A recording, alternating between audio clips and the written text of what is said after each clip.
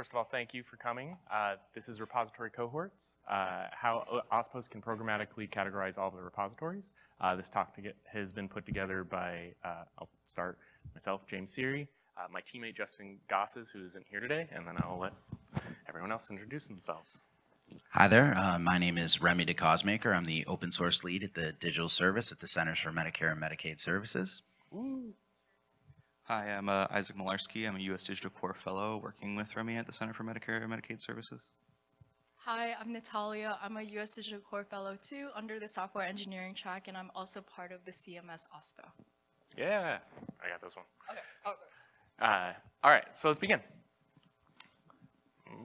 If it will let me.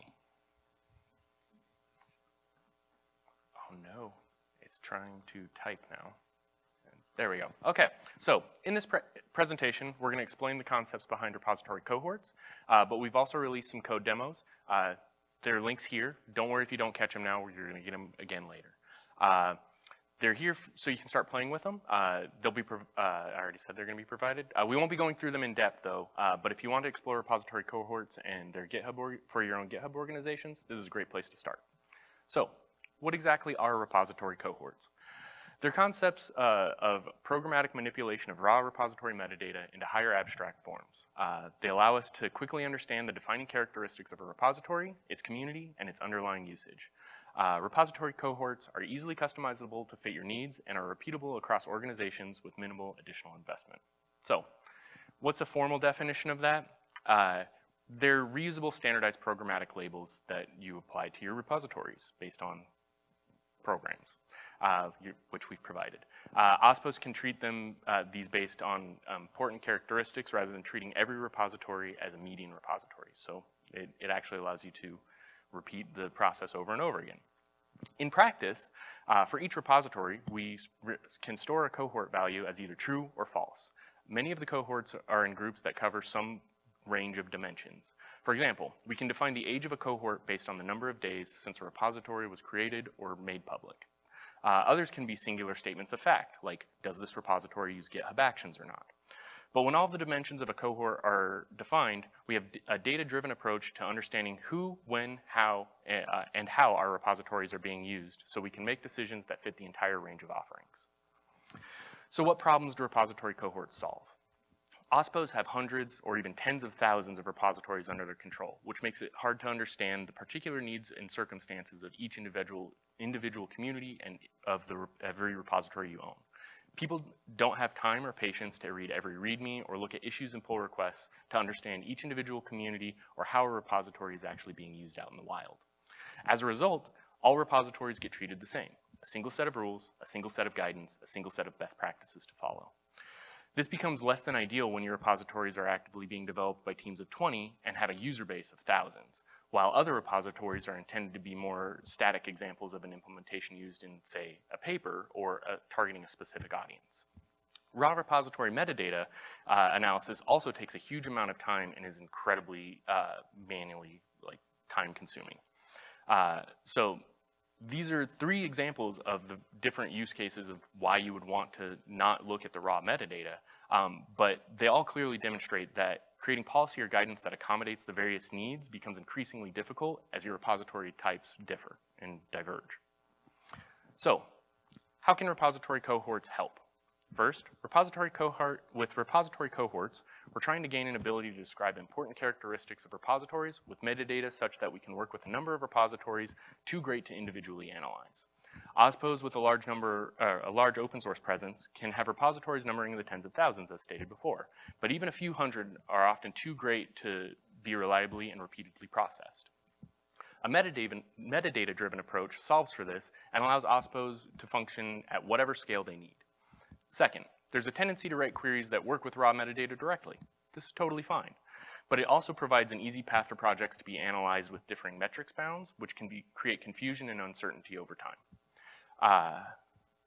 It also means that writing a lot of these queries from scratch increases the time and cognitive load every time you want to change something. When using repository cohorts, we're using queries defined in code that is generalizable and repeatable, meaning it can be used from project to project or organization to organization without any additional time investment.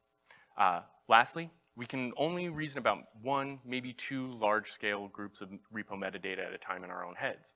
With repository cohorts, we'll be making higher-order representations, which make it easier to think through that data, which will be made more apparent as we look into a sample, which, here's some samples. For the most part, we're basing our cohort labels on Natalia labels. We're going to cover that a little bit more later in this presentation. We define our age cohort as baby, toddler, teen, adult, and senior based on the number of days since a repository was actually created. We also have activity cohorts, which are based on how active is the repo. So when was the last time a repo was updated?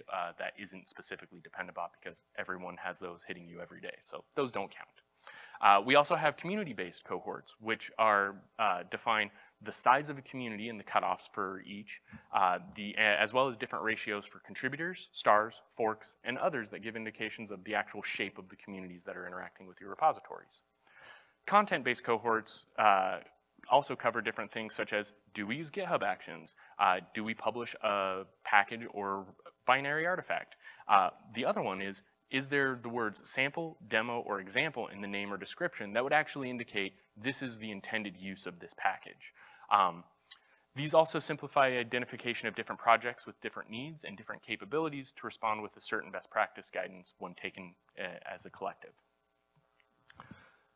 So now, this one's still mine? Yeah, this one's still mine. Now let's apply some of these groups and see what we can learn through some sample repositories. We have two different repositories and a selection of cohorts for which they fall into. By looking at just the cohort columns that are flagged, we can tell a lot about the repositories pretty quickly.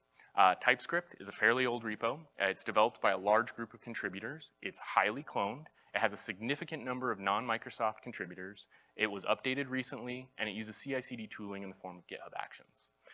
In contrast, Azure OpenAI Docs sample repository is younger in age. It's a toy repository, meaning that we take a ratio of the stars and likes, and we've determined that there's a small number of contributors versus engaged users. And it has 0 non-Microsoft contributors and is declared by name as a sample. So by describing this repository with its identified cohorts, we can quickly gain insight into how a repository is being used by its community. It also is important to note that our cohorts are true at the time they're calculated. So as a repo gets older, it will, of course, change the age cohort. As the community changes, if it grows or shrinks, it can go from a toy to a stadium or a federation back to a stadium, depending on the activity. Now that you've kind of seen a little bit of the high-level stuff of how we at Microsoft are approaching it, I'm going to hand it over to my CMS homies. Thank you, James. So, in our version of doing repository cohort identification, when we think about the value that an open source program office can bring, we sort of have these categories of benefits on the left. And, you know, OSPOs are here to help us save money and time. They're here to help reduce duplicate costs and work. They're here to reduce security and continuity risks. We're here to be an engine for talent, as Natalia and Isaac are testament to, and also provide accountability for contractor performance. So from a high level, that's sort of how we see our role at the agency. And then going deeper into the pipeline itself, we have this suite of tools that have been developed over the last year or so.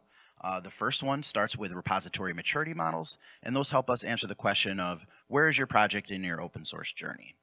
And then once we've helped to determine that, we have another question we can answer with templates. So yeah, it's a little hard to read, apologies.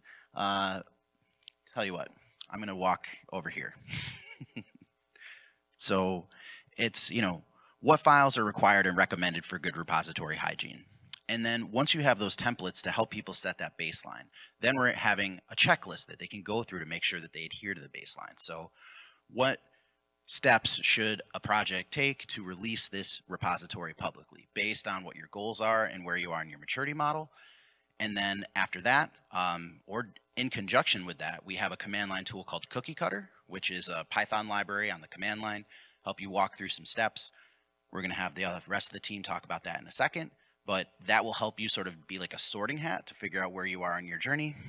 And then finally, we have Repo Linter, which is a tool developed by the To-Do group, which basically lets us check whether or not a file exists and help us to figure out how to comply with these maturity models and make sure they're being followed. And if you want to hear more about that, I blew through that pretty quick, but we're going to give a whole talk on it at the end of the day today here in this room, establishing a baseline with repo metrics, models, templates, and checklists. So 4:10, we'll be back in the room.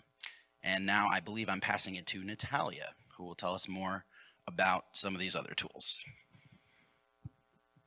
Okay, thanks, Remy. So at CMS, one of the ways that we create repository cohorts is by classifying by maturity level. So we developed a maturity model framework where we have five tiers of maturity levels. So I'm going to go through each one. So the first one is our tier 0 private repository tier. And its purpose is that the project is sort of in an historical or experimental stage, usually an early prototype. And then from there, we have our tier 1 one-time release stage, where the project is sort of a implementation reference, where we kind of just release the project for transparency or accountability purposes. But since it's a one-time release, there's no plan for future activity or maintenance for the project. After that, we have our tier 2 close collaboration tier, where the project is working in a sort of inner style type work. After that, we have our tier 3 working in public repository, where this is a public project where we are open to limited external contributions, and this is an agency-led project, either by choice or by statute, because sometimes we have legislation which requires us to lead the project. And finally, we have our tier 4 community governance project, where this is a community-led project with an open governance structure. So given our 5 maturity model tiers, we provide tools to allow our project teams to identify which tier the repository is at. So first, we ask a series of questions, which helps us determine the tier, such as, does your repository have more than one contributor? Do you plan on cutting more than one release? Do you plan on having other individuals work with you? Do you plan on having other individuals and teams outside the agency maintain the project with you? Or do you have any individuals or outside teams develop the roadmap with you?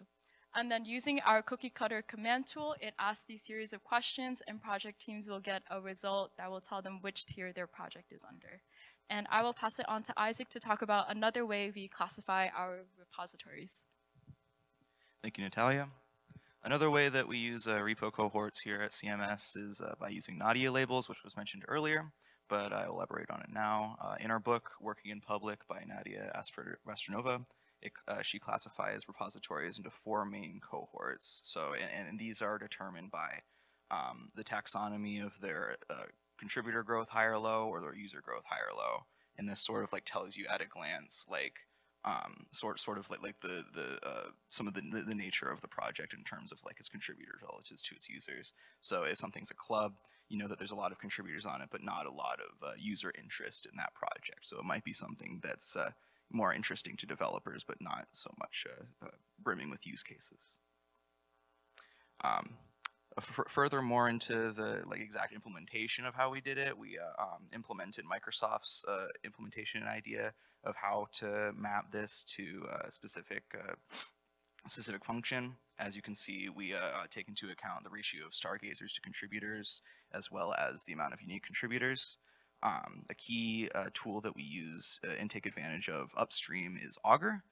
Chaos's Augur project is a metrics project that makes an API available to people in order to track their repos and get key metrics and data about it. And one of the good feature about it is the contributor resolution that it has, and we're able to take advantage of that in order to really implement repo cohorts in the federal government and sort of like contribute upstream to something that people can use in other places. This exact implementation actually adds another category called contributor mid. This is to avoid like trying to force all projects into these specific categories, and try to only apply it when it's necessary and descriptive.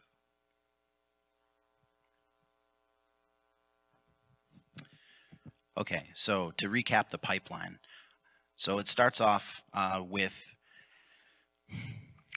hacking upstream. right? The Augur project and the Chaos community are a fantastic place where OSPOs can get support in learning about metrics and activity and just keeping track of your communities and how they're growing.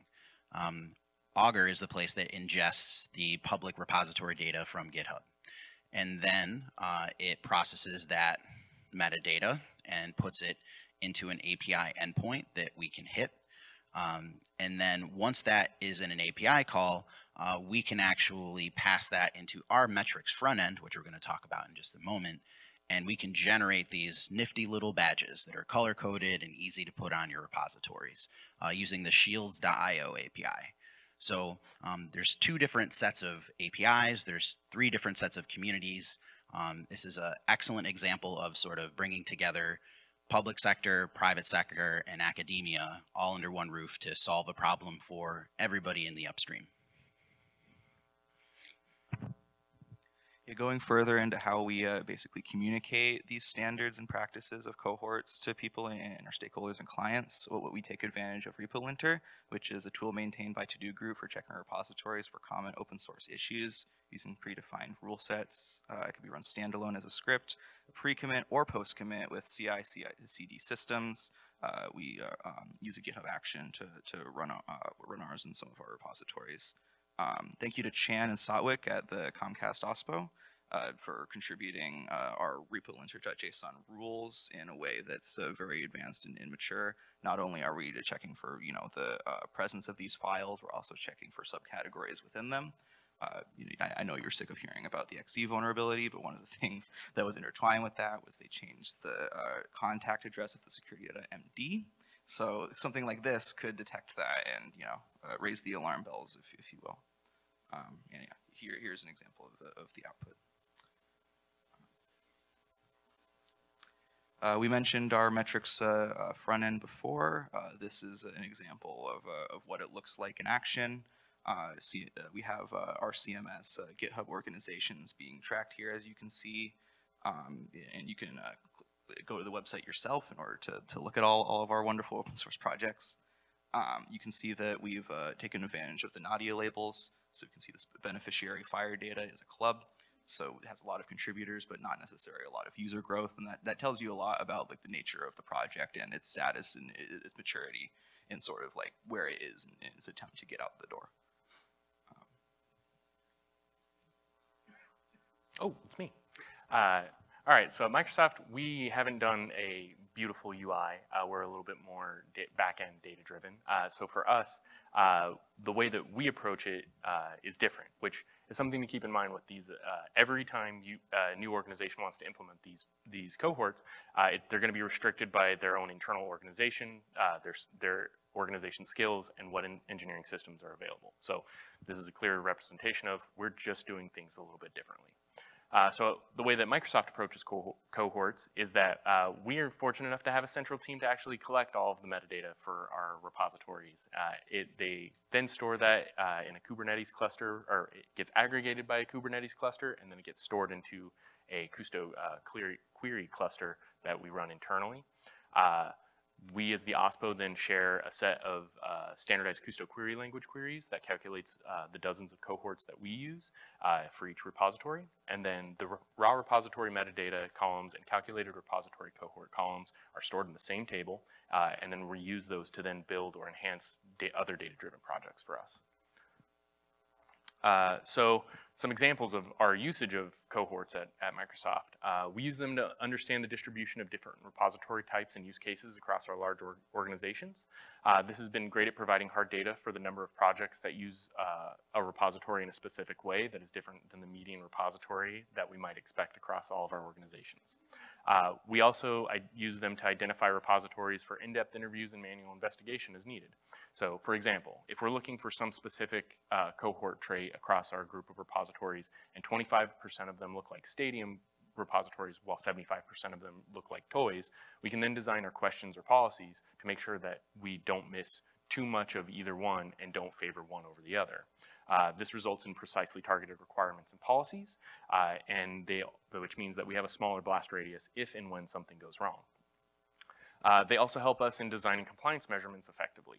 So if there's a rule set that only applies to a subset of cohorts, we can hold them to those requirements without negatively impacting other cohorts. So for example, if a cohort is filled with repositories that are actively being developed, while at 15% and 85% of the repos are actually sitting there dormant, not being updated or having any activity in the last 6 months, we can then understand this and change the way that we actually approach our policy.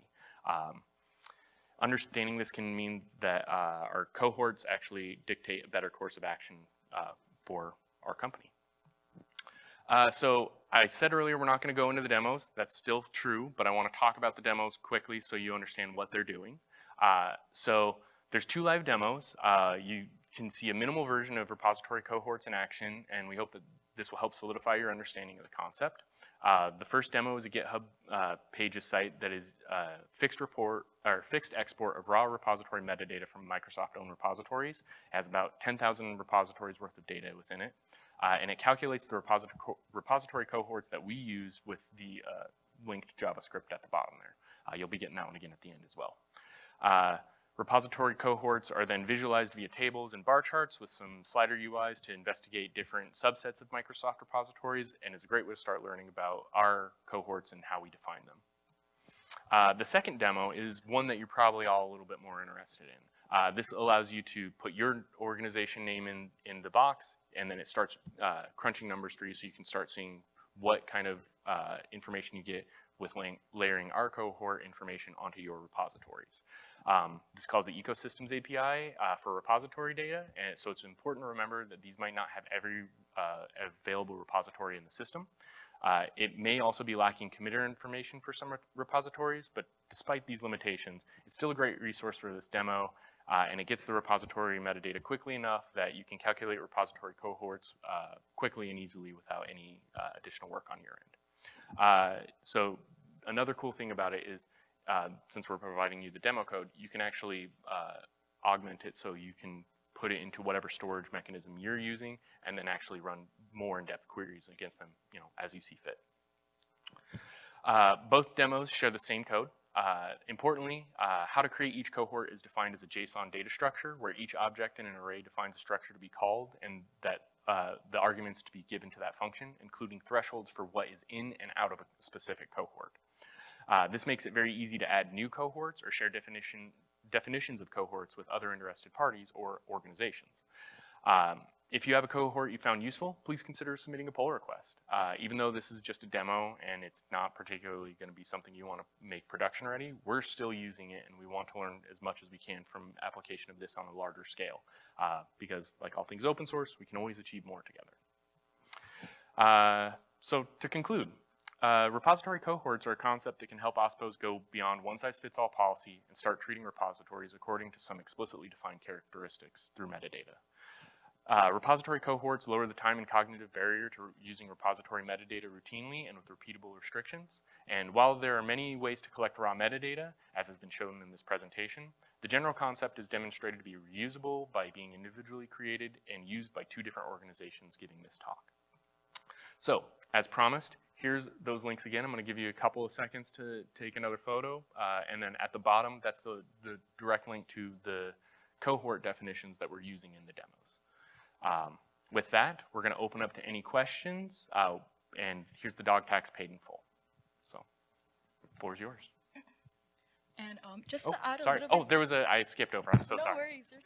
No worries at all. Okay, I just wanted to highlight one more conclusion that we already have other organizations and experts that already have done work in this area. So shout out to Chaos Community and To Do Group and others. So, and they have developed open standards that create a shared understanding across projects, organizations, and communities. So you be sure to apply their work into what you're doing. Okay, and that's all. We'll open it up for Q&A. Oh, also, those are the email addresses for contacting these lovely folks at CMS, as well as my team at the OSPO at Microsoft. So.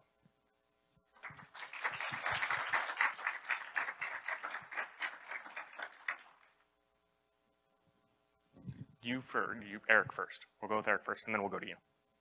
So, if I understand correctly, you're applying the ultimate outcome of this is applying labels Correct. Have you looked at using the repository properties and metadata yet? We have. So specifically at Microsoft, we got very interested and excited about them, but we realized quickly that those properties are also publicly available, so some of the information we would want to store in them was not something we would particularly want to share. That being said, it is something that's on the roadmap once we can get around that. So.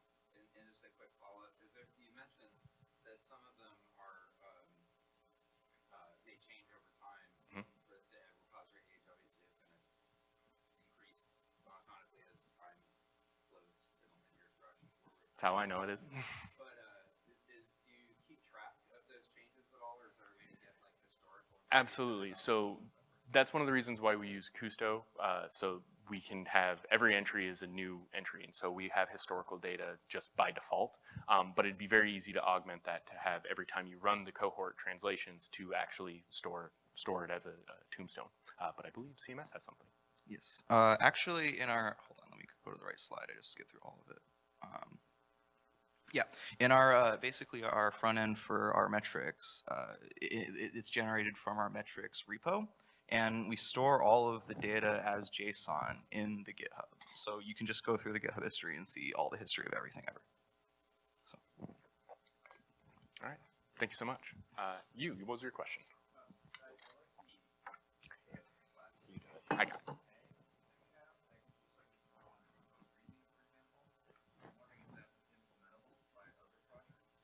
Oh yeah, absolutely. Yeah, absolutely. So I very highly went over them. I went over them at a high level, but yeah, you could augment those to be whatever labels you want. We've just found that the Nadia labels actually were the most conducive to the kinds of problems we were trying to solve. Not yet. We're working on it. So right now it was the scramble to get the demo up so we could start sharing that, but we're hoping to get there eventually. Of course. We have an open endpoint augur, but yes, we do need to work on documentation. Okay. Any additional questions?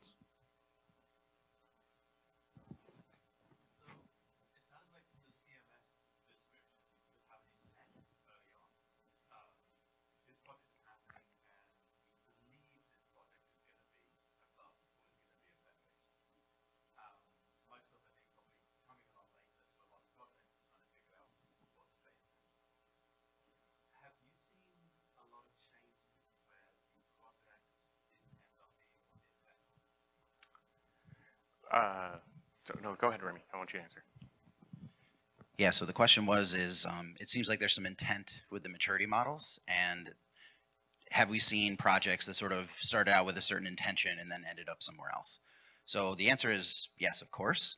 I think that part of the reason why we do a maturity model with different levels is so that there is more of a clear step or a ladder for getting between each of those levels. So once we have more granular repository metadata, we can say things like, yes, you have a contributing.md, but you don't talk about your branching model, and you don't talk about where patches go, and you don't talk about how to become a maintainer of the project. If you add these sections, then that could help you grow from being, this size of a community to that size of the community. And we can start to provide granular guidance, and we can point to different standards and projects. In government, I've been in other OSPOs. This is my first time around in the public sector. It is a very specific kind of ecosystem. So a lot of our projects are contractor driven or internally driven. So there's much less emphasis on things like new contributors or drive-by patches. And there's a lot more interest in things like, SLAs for time to response and, accountability for performance. So, we want to cover all of those bases, and that's why we have the 5 different tiers. But thanks to, the work of Satwick over at the Comcast OSPO, and we've got that granular repo linter config now that can help us dial in even deeper and give that kind of guidance to go between the levels.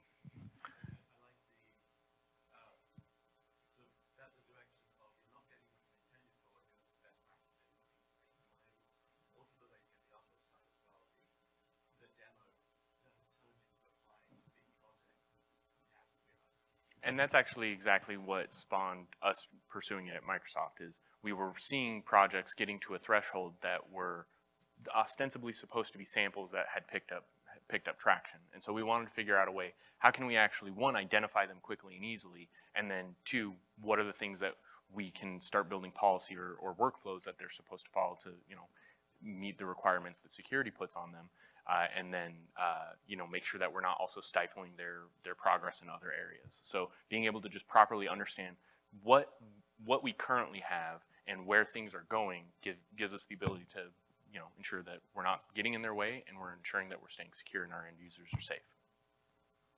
Of course. Any more? Another special consideration of being in the government is that this is the people's code, right? Like, it's taxpayer funded, it belongs to the people. So there's an extra transparency and historical information function that comes from releasing the code, because it's probably FOIA-able anyway, so why not make it easy and accessible for people to use and find? So that extra goal in being explicit and saying, like, in our maturity model, we talk about, like, if you're going to be a one-time release, do not give an expectation that you're going to be accepting contributors and pull requests, because it's more frustrating for people to submit their time and their effort to a project where it's not able to be received.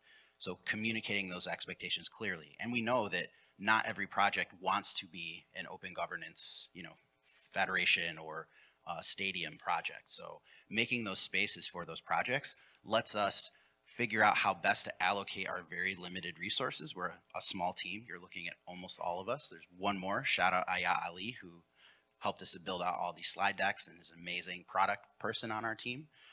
But that going forward, making sure that those different levels are there for those different kinds of projects lets us invest our resources judiciously.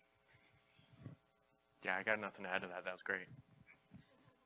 All right. Well, thank you everyone for coming. Really appreciate it. I hope this was useful for you, and enjoy the rest of your con.